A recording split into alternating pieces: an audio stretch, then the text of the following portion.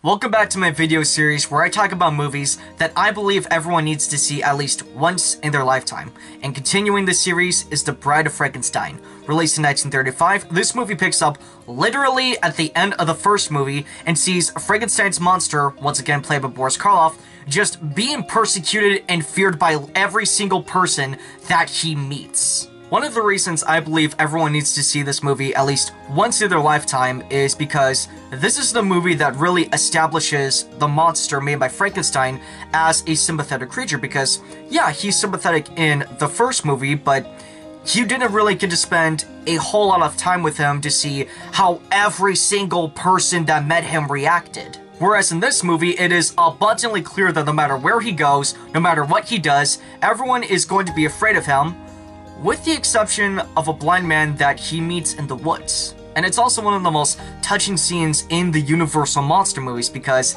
you see that the two find comfort and compassion in each other, and the monster also gets to learn, at least basically, how to speak from the old blind man. But Boris Karloff is not the only great thing about this movie, as Ernest Schlesinger is also great in this movie as Dr. Pretorius, aka one of Henry Frankenstein's former colleagues. This man is over the top, he is amazing, and is the definition of a mad scientist.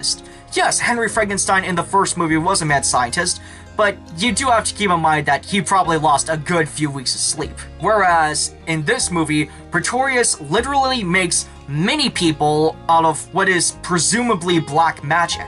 So that's just a little something to think about in terms of which one of them is really crazy. Now obviously, we can't end this video without talking about Elsa Lanchester as the monster's bride. Now, there's sadly not a lot for me to say, as she only comes in at the very end of the movie, and it's only for a few minutes. But I do think her makeup is very well done, and the scene where she is given life I think is just as awesome and as iconic as the scene where the original monster is given life. So those are my main thoughts on Universal's The Bride of Frankenstein. So I want to thank you very much for watching the video. If you enjoyed it, please be sure to hit the thumbs up button. It really helps out and means a lot. And also be sure to let me know in the comments if you have seen this movie, what your thoughts on it are, and what other classic Universal monster movies people need to see. And until next time, my name is Leland. Thank you for watching this video, and have a great day.